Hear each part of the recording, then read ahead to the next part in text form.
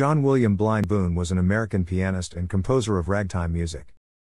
Boone was born in a Federal Militia camp near Miami, Missouri, May 17, 1864, to a contraband slave, Rachel, who used the surname Boone on the 1870 Federal Census. On John W. Boone's 1927 Missouri death record, Rachel's maiden name is said to be Carpenter. His father was a bugler in the 7th Missouri State Militia Cavalry. At 6 months, Boone fell ill to brain fever, and to release the swelling of the brain a radical surgical procedure was performed, removing both of his eyes. This is how he became Blind Boone. He grew up in Warrensburg, Missouri, where Camp Grover was the headquarters of the 7th MSM at the end of the Civil War. Boone's mother, Rachel Boone Hendricks, worried that her son would find life too difficult without some sort of education.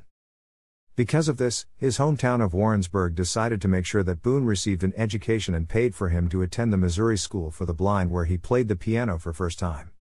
After growing bored with his experience there, Boone's habitual rule-breaking got him expelled. He returned to Warrensburg, where he began to wander, playing with local musicians. He was actually kidnapped for a time by a gambler and sometime showman, Mark Cromwell, until his stepfather, Harrison Hendricks, caught up with them in Mexico, Missouri. In 1879, Boone was discovered by Columbia, Missouri contractor, John B. Lang, Jr., who put Boone on the road, as Blind John.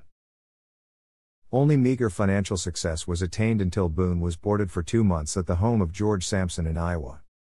Mrs. Sampson was an accomplished pianist herself and taught Boone how to properly play the great European masters. It is said she taught him not only their minds, but their hearts as well. Upon his return to Iowa, Lang found his young protege had acquired much new skill, and with the addition of a vocalist, began billing as the Blind Boone Concert Company. The company worked hard, traveling from town to town on a whistle-stop-like tour. They began to acquire fame and fortune, returning to Columbia in 1887 with a large sum of money to deposit in their bank account. By the new century, they are among the most popular acts in the country, playing 300-plus dates annually. John Lang died in Kansas City in 1916. In 1889, Boone had married John Lang's daughter, Eugenia Lang. Boone continued on, touring the eastern U.S. in 1919, spending an entire month in New York City. Upon announcing his retirement from touring in 1924, Boone was described by a Kansas City newspaper as having combined talent with hard work to make life worth living. Due to financial difficulties brought on by a less than adequate manager, Boone continued to play concerts until the spring of 1927. He died of acute dilation of the heart on October 4, 1927 in Warrensburg. He was buried at the Columbia Cemetery. Blind Boone, His Early Life and Achievements, Mrs. Melissa Fuel Cuther, B.S.D., Evangel Pub. Society, Robbins, Tennessee, 1918. Blind Boone Concert Company advertisement. Early 1890s. Boone played thousands of concerts in the United States and Canada. After becoming one of the first black artists recorded by the QRS Piano Roll Company in 1912, he played 11 selections while a machine punched the notes on the roll.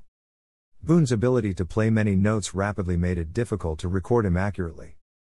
His best-known composition, The Marshfield Tornado, was never recorded or written down because it was too complex.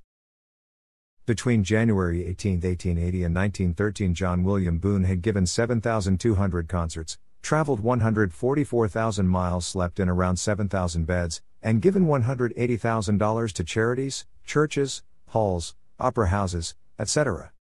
The original Blind Boone Concert Company consisted of Boone, John Lang, Stella May, Ruth Lang, and Eugenia Boone.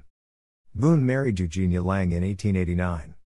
Lang traveled with Boone and would read to him and help him learn geography.